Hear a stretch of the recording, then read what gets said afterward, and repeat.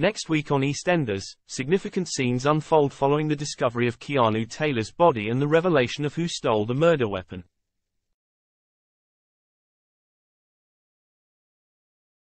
In the aftermath of the Christmas Day murder, Johnny Carter disclosed the disappearance of the murder weapon. Linda killed Keanu with a meat thermometer during a struggle, as he attacked her friend Sharon Watts.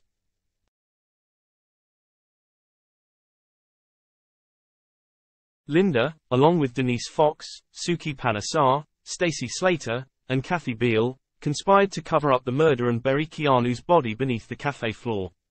However, Linda kept the murder weapon hidden under her bed, unbeknownst to the others.